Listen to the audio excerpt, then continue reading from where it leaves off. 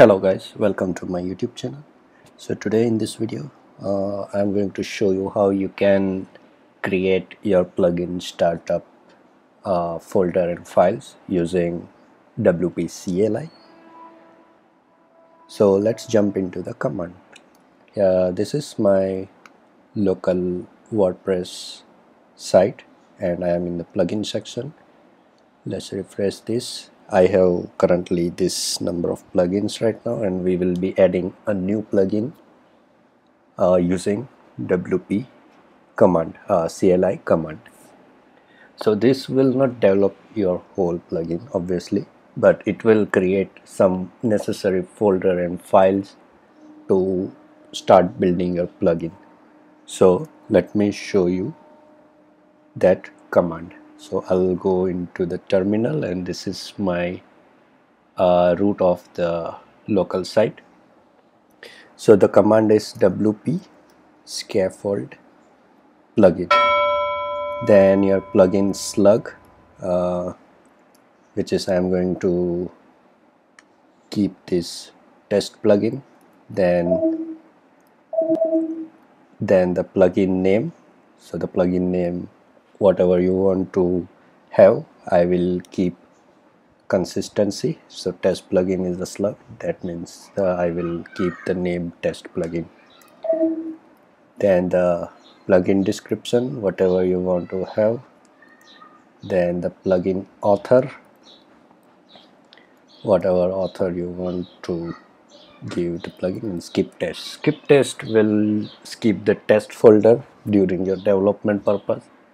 We don't need it as of now.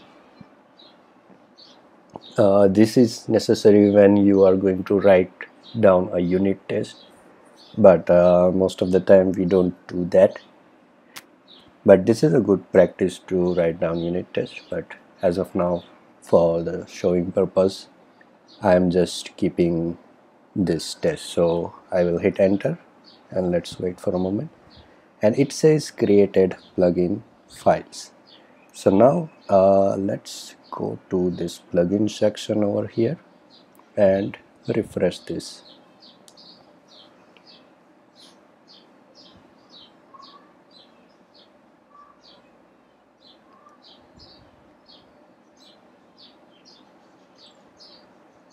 And as you can see, our plugin has been created and added. Now you can activate this, whatever you want to do. So this plugin does nothing. It is just created a folder and a necessary file for the plugin. Let me show you what is there by adding this plugin. So this is the plugin, and these are some necessary files created by the command. This is distribute ignore file. As of now you can ignore this, we don't need it.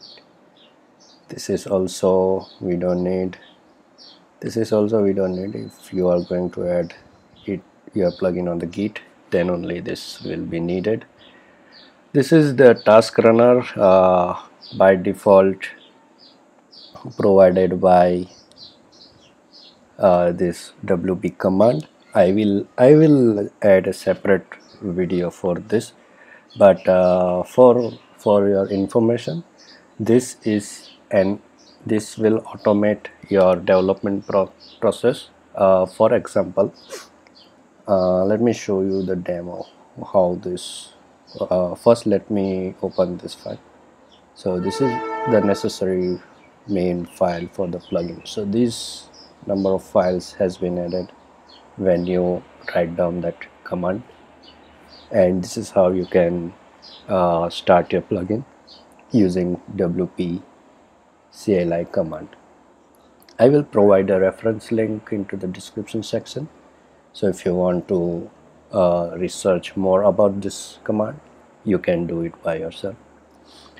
So let's see what is there in the packages. So what is package? Package means there are set of functions which is included in this file, so that we just need to initiate that commands or functions, whatever it is.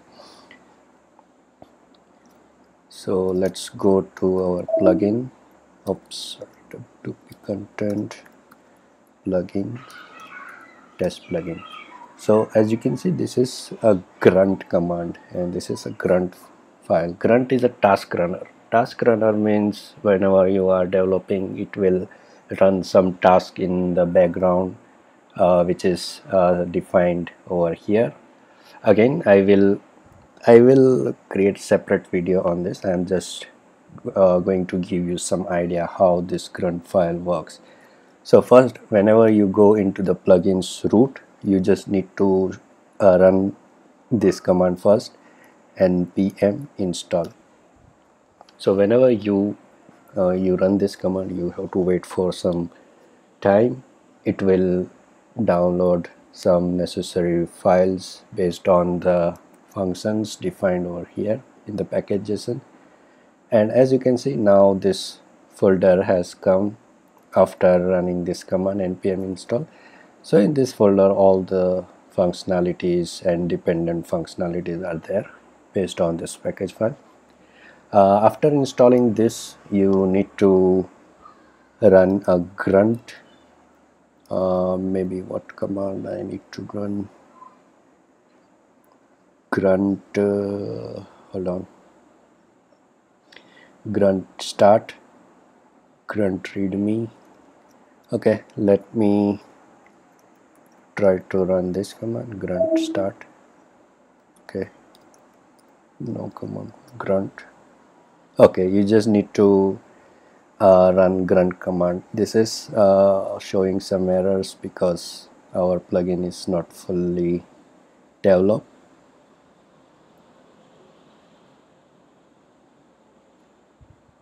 But let me show you one example. For example, I am going to echo some text.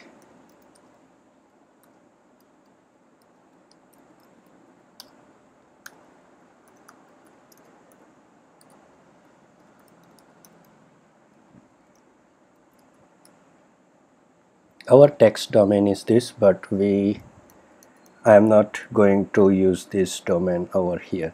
And now I will run this grunt command over here. And as you can see, this command automatically change this text domain. So this is a basic use which I showed you in this video, but in another video I will explain the detailed process regarding this. So I hope you guys understand this process, and yeah, if you have any doubt, question, please write down below in the comment section. Thanks for watching the video.